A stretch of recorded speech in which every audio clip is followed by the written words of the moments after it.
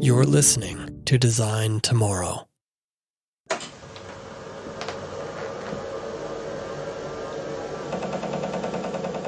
What you're hearing is the sound of a vintage computer. Not quite an antique, but well on its way. Once its large mechanical switch was thrown, it could take several moments before its internal system was ready to read the magnetic disk you'd inserted. The zap of electricity you sent into the box had to make its way through a labyrinth of resin and lead and glass, thousands of surface-mounted components, most just a millimeter or two wide. Now, if that sounds intricate, comparing this machine's innards to a CPU of today makes it look like a box of Tinker Toys pretending to be a computer. The machine equivalent of 3 dogs stacked on top of each other under a trench coat. Except this machine wasn't pretending. It was the top of the line 35 years ago.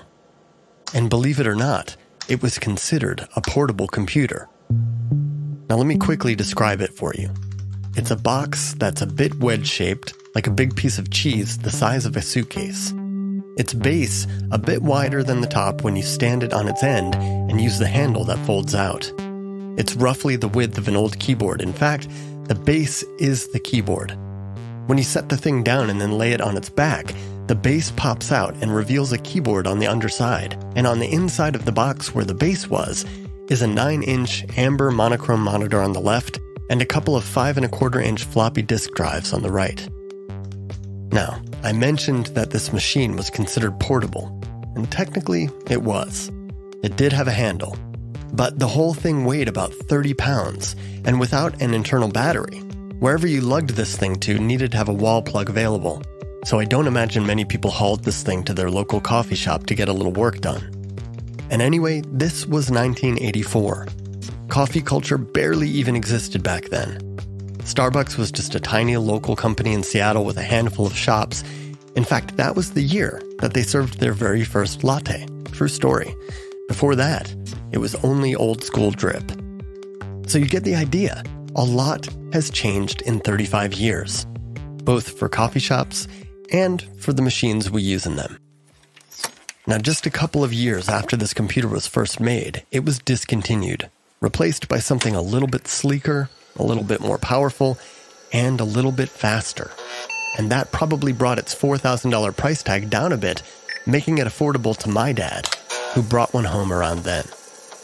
It sat on a table in our den, and he would let me sit in front of it and type words onto the screen, which, I must say, was a thing of beauty. 9 inches of screen would not have felt small back then, certainly not to a little kid like me, but not even to an adult, because most TVs weren't much bigger. But this little screen was special. It was this inky black field on which glowed a single amber color. Any text or line rendered on it projected an almost magical warmth with it. It had the aesthetics of the opening scene of Blade Runner.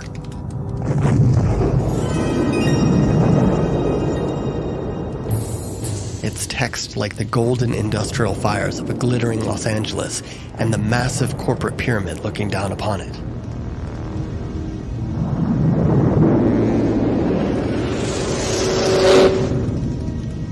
It's strange, actually, that Blade Runner, a film made 2 years before this computer we've been talking about, depicted the very year in which we're living right now, 2019.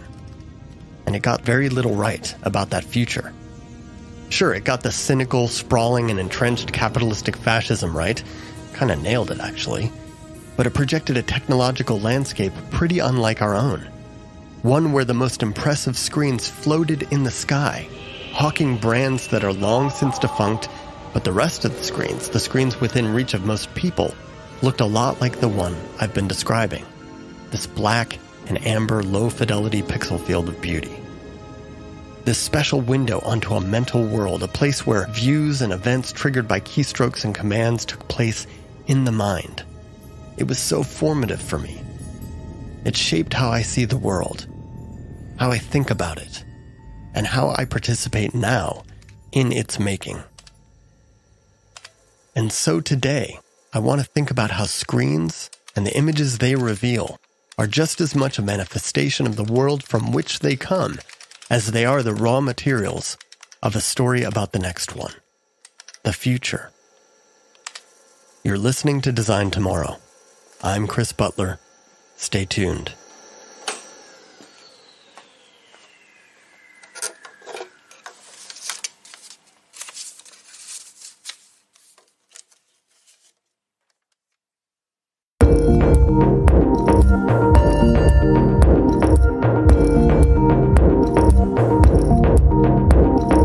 Design Tomorrow is a podcast about design, technology, and being human, which, admittedly, is a lot to be about. But in all things, we hope to grow in our awareness that what we do and think today can create a better tomorrow. You can follow the show on Twitter at Design Tomorrow. Just leave all the vowels out. That's at DSGNTMRRW. You can also visit the show's website at designtomorrow.co. And if you want to get in touch directly, you can email me at chris@designtomorrow.co. I'd love to hear from you. And now, let's get back to the show.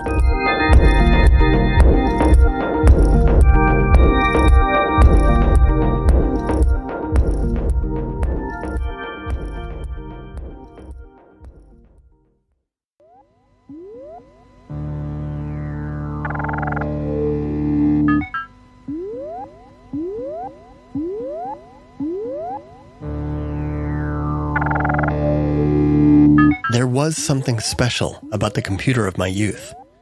Not just the IBM Portable PC 5155 that I described in such detail at the beginning of the show, but all computers of the time, the state of computing in the 1980s. I've been returning to that thought again and again over my adult life, as I get further and further away from that time, mostly in an attempt to understand what changed in that time, the time between my childhood when computers inspired me, and now, when they just don't. I even made an incomprehensible, or in other words, not very good, short animation about this in my final year of college, which I am sure I will regret having linked to in the show notes. But that was 15 years ago, when the computers I was thinking about were themselves ancient, as far as tech goes, and the computer I was using to make that animation might as well have been the same age compared with what we have now. And just for the sake of comparison, the computer I used to produce that incomprehensible animation was a Sony Vaio Digital Studio desktop machine with a 2.8 GHz Pentium 4 processor, 512 megabytes of RAM, a 160 gigabyte hard drive, and NVIDIA's GeForce FX 5200 graphics card. Nerd alert. The point is, these were good specs for the time, but compared with today's entry-level pocket computers, they're sad. But I was excited about that computer back then. Not because it was an exciting computer. It ran Windows XP, which is about as far from exciting as any interface has ever been. But because of what I was trying to do with it. I bought this computer because its processor was fast, and because it had a DVD burner and a bunch of audio and video inputs useful to a filmmaking student. But other than that, I didn't really care about what was going on inside of it. I only thought about the hardware when there was a glitch and the machine couldn't keep up with what I was pushing it to do. In my case, manage thousands of layers of moving images and even more thousands of layers of sound. But when I was a kid, I was excited by computers. By being in the strange digital flatlands they projected into my world, by hearing them buzz and hum, by talking to them with rudimentary code, by adapting to their alienness. As a child, I was rarely trying to do something specific with a computer. I just wanted to learn their language, to explore their world. So what is different about computers today? Shouldn't they offer all that same magic, but just an exponentially greater supply? I know in returning to this thought so often, in turning it over and over in my mind, that it is not merely a matter of techno-ennui, It is not just that being immersed in computers for 3 decades, I've become bored by them. In the parlance of a parent constantly concerned with screen time, I intuit that this is a matter of quality, not quantity, and of sublimity, not supremacy. It's about what happens to a thing at scale. It has to become boring in order to preserve consistency.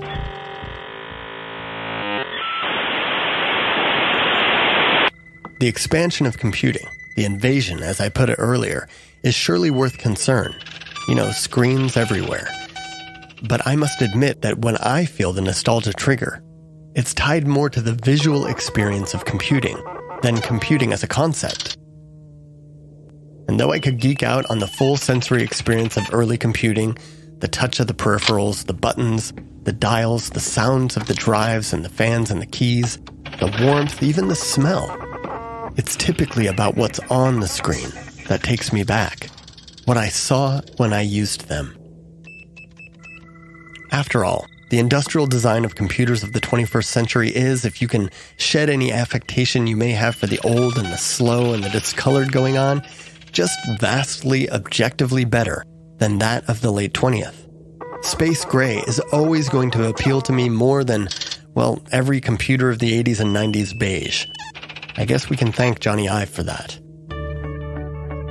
Traditionally, notebooks are made from multiple parts.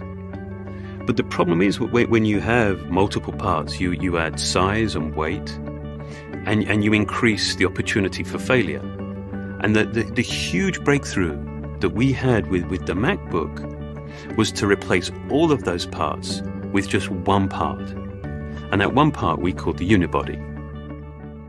We figured out a way. It's never been about the boxes for me. It's always been about what's on them. The screen has always been a window upon another world and has always had the power to seduce us away mentally from this one.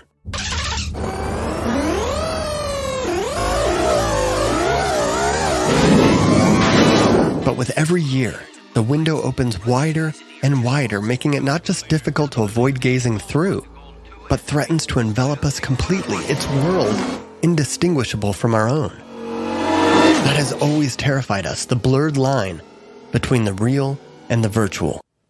Right now, we're inside a computer program. Is it really so hard to believe? Your appearance now is what we call residual self-image. It is the mental projection of your digital self. This isn't real. What is real? Virtual reality, even in its first blocky, stuttering incantation, sparked a moral panic among parents everywhere who worried that their kids would strap screens to their faces and never take them off. God damn it, Carol. I never unplug a program when I'm engaged. You just ruined the whole effect. Well, guess what? We have that now. Except we don't call it virtual reality. We call it phones. We call it being connected. It's the terrifying feedback loop between the selfie and self-esteem. And though wildly more sophisticated, the face screens of today are just as niche as they were back then. VR 2.0 is still for the very, very, very geeky few. But phones are for everyone. And really, it's not just about ubiquity. The view the screen provides, coupled with their increasing size and the infrequency with which our eyes gaze upon any view unobstructed by them, creates a special gravity that threatens to pull us completely, mind, body, and spirit, into their glassy, malignantly false world. The screens of the past didn't do that, because they couldn't. It's not just that the screens of my childhood were smaller, it's that the world they revealed was smaller, flatter, and more still. That's what I think captivated me then and still does now. Held back, of course, by the processing power and graphic fidelity of the time, the computer of my childhood was not just slow, it slowed things down. Even though it crunched numbers faster than our brains could even think of them, blinking cursors, keystrokes, lists of values, and shrill beeps punctuating executed commands were all the deceptively basic products of extensive calculations, the early personal computer rarely had a reason to show the speed at which it moved. All the familiar and desired operations available then, the command line, the word processor, the game of solitaire, they all buried the computer's processing power beneath layers of visualizations that felt slow to the human eye, because they were slow. The graphics processor that made them possible was always playing catch-up to the supercalculator running within the machine. We had to wait for the simplest things to happen, and that gave us time to think, time to wonder. The slowness of the thing was one benefit to my childhood mind, but the simplicity of the visual language of its software was even more so. It was symbolic, geometric, mathematical, so much so that it was almost enigmatic. Drawing meaning from watching loading scripts run their coursing lines of symbols and numbers was about as likely to me then as deciphering a wall of hieroglyphics buried within the pyramids. And that's an apt metaphor, really, because the mystery of the box, the magic that made this machine go, drew out my young imagination as readily as a book with no pictures. In order to connect with the world of the computer, I had to think.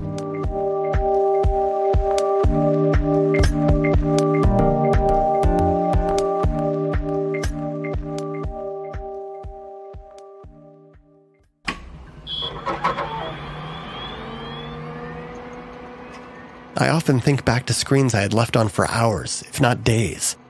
I could return again and again, like Lucy through the wardrobe, to a world unchanged, no matter how long I had been away. The content on the screen remained still and unchanged, perhaps only the delicate blinking of the cursor, marking its own special time. The machine waited patiently for me. I had as much time as I needed to consider my next keystroke, and what I left there was put in an almost suspended animation. It was magically atemporal. But what computer is like that today? What computer doesn't pull us into its reality on its terms, nagging us to return and never leave? What computer doesn't accelerate experience? What computer's world, its frenzied coke binge of information, doesn't bleed out into our own, if not outright create our world entirely? Maybe this whole thing I'm working through is simply about the passage of time. That thing that happens to our world because of what happens to our mind and body as we pass from childhood to adulthood. The loss of wonder. Maybe this is all just about how you can't go home again. But maybe it isn't. Maybe there's something true here. Something we, the makers, can extract from the past and bring forward. If we had to do it over again, could we have made computers that preserved the role of imagination in their use, that were self-limiting for our sake? Could we have made computers that didn't mutate upon our world in an explosion of algorithmic virality? Could we have had an acceleration of processing power without an abdication of reality? Is this, as Kevin Kelly has put it, what technology wants? More importantly, is this what we want? I wonder. And I hope you do too.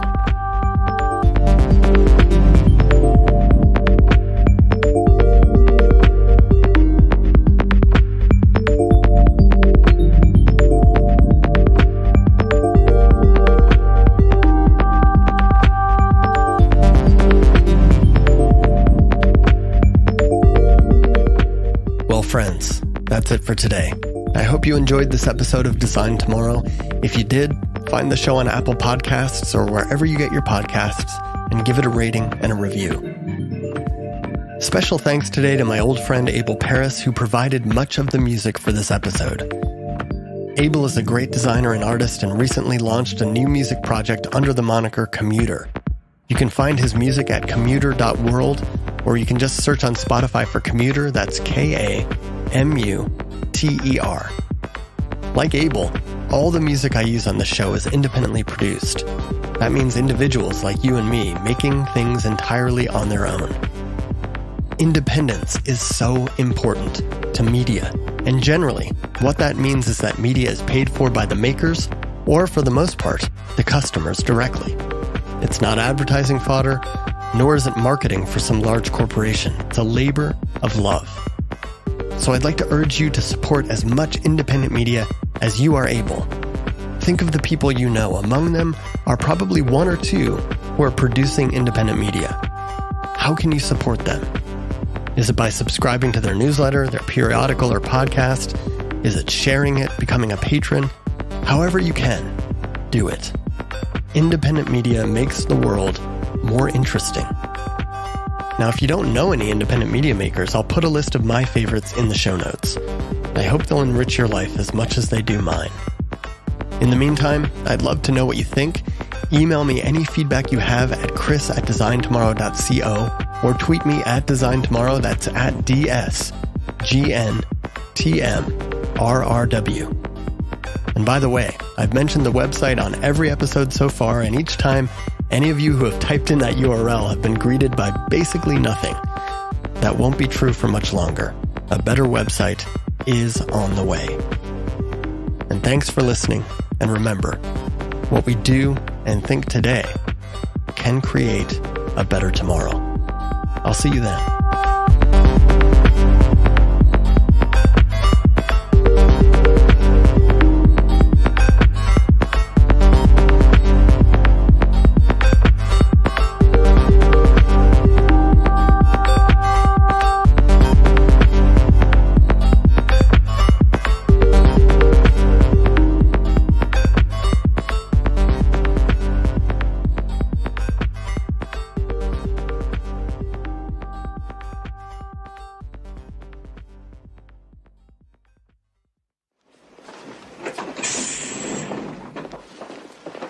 These computers give us instant access to the state of the world, troop movements, Soviet missile tests, shifting weather patterns. It all flows into this room and then into what we call the Whopper computer. Whopper, what is that? It's a War Operation Plan Response. This is Mr. Richter. Paul, would you like to tell these gentlemen about the Whopper? Well, the Whopper spends all its time thinking about World War III. 24 hours a day, 365 days a year, it plays an endless series of war games using all available information on the state of the world. The Whopper has already fought World War III as a game, time and time again. It estimates Soviet responses to our responses to their responses, and so on. Estimates damage, counts the dead, then it looks for ways to improve its score. But the point is that the key decisions of every conceivable option in a nuclear crisis have already been made by the Whopper. So what you're telling me is that all this trillion-dollar hardware is really at the mercy of those men with the little brass keys. That's exactly right. Whose only problem is that they're human beings. But in, 30 days, we could replace them with electronic relays. Get the men out of the loop. Gentlemen, I wouldn't trust this overgrown pile of microchips any further than I could throw it. And I don't know if you want to trust the safety of our country to some silicone diode. General, nobody is talking about entrusting the safety of the nation to a machine, for God's sake. We'll keep control, but we'll keep it here at the top where it belongs. All right, gentlemen. I think I'm going to recommend